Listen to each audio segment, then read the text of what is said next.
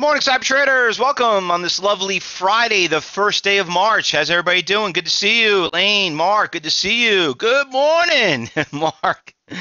Good to see you, Phil, Mike, everyone. John, Ben, everyone. All right, good. So what is today? Today's the first day of March, which means February's gone.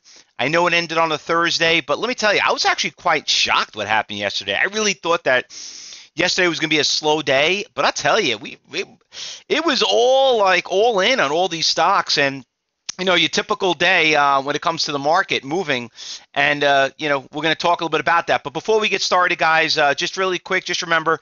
I will be tomorrow be joining the Brew Group for the American Heroes Anti-Violence Intervention, and with all these traders and with these great football players, guys like Ray Lewis and Clinton Portis, and great performers for some underprivileged kids. So I actually just started, believe it or not, I'm still trying to get with the times, but I did start an Instagram. So I will be taking some Instagram photos there. I'll be doing some live video capture. So if you guys want to see what's going on, obviously we're not going to be able to record it, put it on the YouTube, but we are going to do it Instagram. So if you guys are want to go and friend us on Instagram, go to Cyber Trading U, and we'll show you a couple of great little photos, and just trying to, just trying to give a little bit back to the community. It's just, everybody out there wants to trade, but some underprivileged people can't. So want to educate these kids before they make bad decisions and trying to help them out. And there's no better job, I think, than trading. So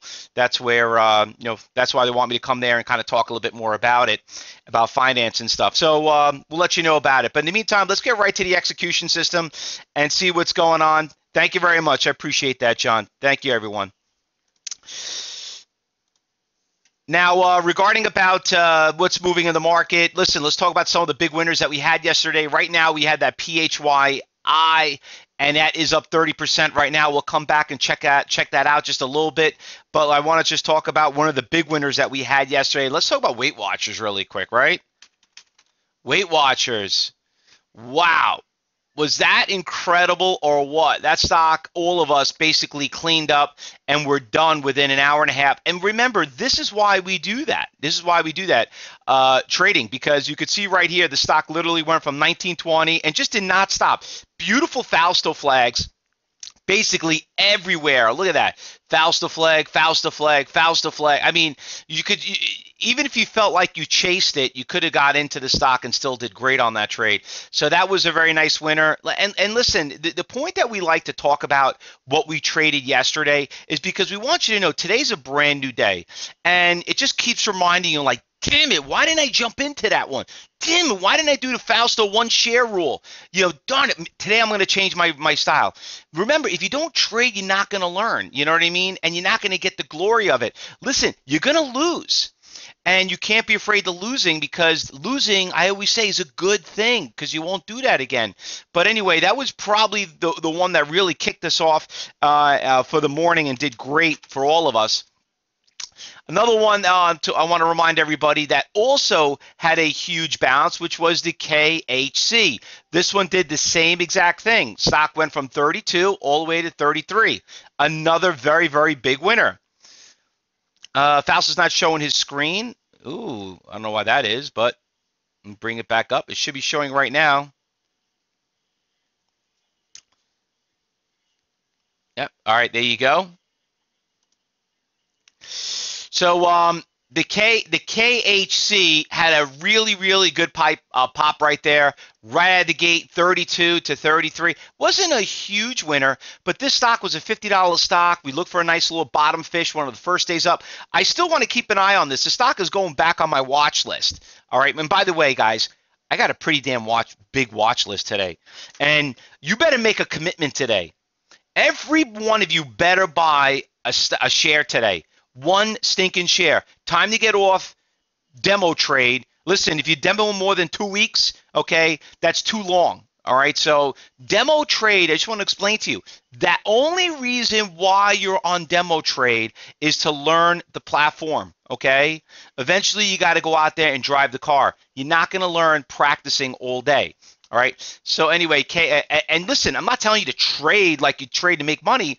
Just trade a small lot of shares, 100 shares, one share, but you'll learn more risking one share of stock than sitting on demo mode. But anyway, this one's going back on the watch list. And another stock I do want to couple other ones I just want to bring up. One last one in the afternoon, the PHIIK.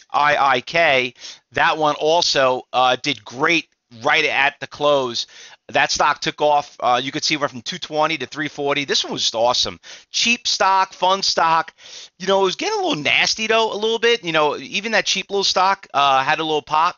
That one did some nasty shakes. But one stock I do want to point out that I did not bring up also, the last one is the Gap, GPS. You would never know that, right?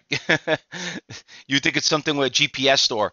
But GPS, you could see that Gap stores came out with great earnings yesterday. And this was pretty fun in the after hours. You could see it did a little bit of a shake here from 25, and I think just went to 32. Just a huge winner. Now, as of right now, party's over with it. Not really interested in it. There's a lot more out there to trade than this one right here. So we're going to go check it out. Gap is cutting Old Navy loose. Wow. Oh, is that what the news is? Wow. Shockingly. It's, let him, you know what? Spin it off. That's all. Spin it off. Listen, a lot of these brick and mortar stores are really starting to realize. I mean, I just heard Victoria's Secret is also looking to close a bunch of stores, so it's kind of getting tough out there, guys. It's going to get tough. So margins are getting less, government's regulating them more, and minimum wage has gone up, astronomical. That's probably the most expensive fee when owning a business. So a lot of them are closing down, So unfortunately, catastrophes do make opportunities for us. That's right. Amazon is, really put a big wrench into it. I know everyone loves Amazon, stuff like that, and I was anti-Amazon probably like 3 years ago, but it's what it is, It's like, social network, that's what it comes down to. Anyway, let's go through the watch list, because I'm not here to bore you about, today's politics. I'm more here to talk about let's making money on a Friday so we can enjoy our weekend, because I want to go home and have a fun weekend myself, just like the rest of you. So let's go through the watch list. Let's try to make our money early today, okay? What do you say? PBY is one that made the watch list. We talked about this earlier. The stock had great after hours news. This one, listen, I always tell everyone, be careful after hours. No one here should be trading after hours unless you're one of my level 3 traders, okay? You got to be a little bit more advanced to trade it, but we did watch this stock. We do the afternoon meeting, the close, when we do our recap, and when Josh does it, and we obviously got a couple of interesting after-hour stocks. This was actually one of them, and it's still pushing higher. So I'm going to keep that on the watch list. It's a little expensive for me. Surrendered the door, vapor, Fausto. I'll try, Ben. FNKO. Another one that's on the watch list here. This one is up a little bit nicely, 19%, 90,000 shares. Nice big iceberg order right there at 23.90. Everybody see that 9,000 share seller right there? Okay, that would explain why it's having a little bit of a tough time breaking that. FNKO. Remember, guys, focus on those iceberg orders. PTLA, another one that's moving really nicely. Nice little push. Up 10%, 115,000 shares, breaking all-time highs, which is what I like about this one right here. Let me tell you what my favorites are right now. And remember, the favorites, always the look seems like they always kind of work out better than anyone. I kind of like this one right here, the CIFS. This stock took a huge hit. Some of you remember this stock. We traded a couple of days ago, where it went from this price right around here. What is it? I don't know, $1, and it ran to almost $4. So this ICFS does move. It's got great orders out there on the matrix on level 3. So want to keep a close eye on that one. Another one that I kind of liked a lot, that's I added my favorites, is this one too. VFF, not BFF like best friends forever. VFF. All right. So VFF is got a really nice push, breaking all-time highs. You could see there, not as many level orders on level 3. Spread, you guys, you got to be careful. That is one of the hardest things that we teach you in phase one. You got to focus on the spread. Spread's a little dangerous right here. That's the only concern, so I would wait till it opens up. Watt. Everybody remembers Watt, right? Watt got crushed. Crushed. Look at this thing. Went from like 12 down to 5. Well, guess what? It's up right now. What is my favorite type of trading? Bottom fishing. So that's why I put Watt on the watch list. What else I got? And listen, I didn't even go through the losers right now. Listen, I still got a lot more to go. And don't worry about writing them down. I'm going to put them up there for you. FTCH, another one up 20%. I'm telling you, there's a lot of stocks moving today. A lot of them. You know, this one, nice little push. Your stock's been on, once again, I know we have some swing traders out there. I know we have some options traders. What do I always tell you? You want to be a good, you want to be good at any of those. You damn well better learn how to day trade first, because what happens over the course of the day, which trickles into a swing trade, and and this is basically, you saw it happen in a day trade, and you say, you know what, the stock's got a good push. Maybe I'll hold on to it. Well, this one is obviously breaking higher highs, so this one looks awesome. I like that one a lot. IGC, another one that's on the watch list right here. Nice little push, cheap little stock. We traded it a couple of days ago. You remember this one too. Had a great run yesterday. It went from 220 all the way to 260, breaking a new higher high. A little bit cheaper, a lot more orders out there on the level 3. That one made, I'm just telling you, there's just way too many stocks. I don't like trading with a lot of stocks. All right, here's a stock taking a huge hit right here. Now let's talk about shorting. Don't be afraid to short. You know what I mean? I don't know why people get a little nervous on shorting, but before you do a short, remember what I told you. You better check and make sure it's in inventory, because sometimes you can sit there and like, oh, I got great short. Here's my opportunity. Next, you find out it's not on your short list. Another one, the KHC. This stock is up, 32. Like I said, this one I like too, because it got really destroyed. Maybe it's a little bit of a comeback. All right, let's talk about the losers. IMGN. IMGN got decimated. You want to hold an overnight position? Okay. You want to hope? You could hope all you want, because this stock went from $6 down to $5. You can see it right there. And then all of a sudden, like, oh, maybe it'll come back. And then sure enough, look where it is right now, 240. So, and it just broke a major support level. So, see ya. All right. Be very, very careful, guys, of IMGN. You want to hold overnights. You think it's okay. You don't learn how to take a loss. Remember, that's really my ultimate job. What I try to teach you guys here. It's not how to make money. It's not really how to stop losing money. Here's another one, breaking lower lows. Don't know if it's on your short list, but it is coming. The only reason I like this one is it does got some support levels right around the $3 price range, $3.50. I want to see if it holds right there. So maybe get a little dead cat bounce on that one too. NTNX, another one getting destroyed. This is unbelievable. There's still a lot of room. I mean, it's at 37. You got some support levels right here. Look, you worked so hard to make all that money in 1 year, and you lose it all in one day. Listen, that is the risk. People think day trading is risky. They think it's the riskiest out of them all. Listen, that's not the most risky. At least when you end in a day, you know what you made and what you lost. This is what you have to worry about. You want to deal more expensive stocks? Yeah. Let me know how that works out for you. All right.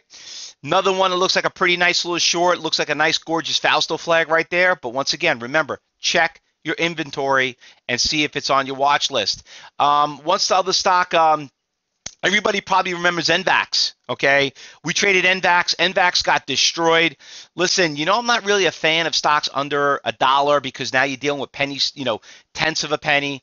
But this stock trades a lot of volume. You got to trade a lot of shares of it. If you're a beginner trader, I'll be honest with you, just stay away from it. All right, it's not really something you want to mess around with. But for an advanced trader, just because you think you could afford it doesn't mean you could trade it. And then once again, guys, we don't trade penny stocks here, so just always keep that in mind. All right, anything I'm missing I did not call out? Nick says, what about Visa? Okay, Visa, great stock, doing great. I'm not trading it. Why, everybody? I don't trade $145 stocks. Why? Why should I? Why should I? Listen, if your goal is to make, let's say, $100,000 a year, all you have to make as a day trader is 50 cents. 50 lousy little stinking cents. Okay, Why would I do that with $150 stock? I'd rather trade one of the other ones. That's right, Lita. It's way too expensive. And then you know what? This is why I hate options. I hate options with a passion for this one simple reason. There are people out there who say, well, of course you're not going to buy a $150 stock. You trade the options. You know, you got leverage. That's a poor man playing a rich man's game. Just always remember that.